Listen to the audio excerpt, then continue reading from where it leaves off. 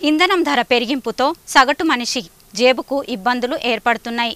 కొన్ని రోజుల నుండి పెట్రోల్ యొక్క ధరలో 1.5 रुपयाలతో పెరిగింపు జరిగినట్టు చెప్పడం జరిగింది. सर्वसामान्यांच्या जीवनामध्ये जीवनावश्यक वस्तू म्हणून इंधनांचा देखील समावेश होतो. इंधनाचे दर वाढले की गृहिणींचं बजेट कोलमडतं. सर्वसामान्यांच्या खिशाला कात्री लागते. सध्या पेट्रोलचे दर गेल्या काही दिवसांपासून वाढत आहेत. गेल्या 8 दिवसांपासून पेट्रोलच्या दरामध्ये 40 पैसे 30 पैसे रुपयाने 1.5 रुपयांची दरवाढ झाली आहे.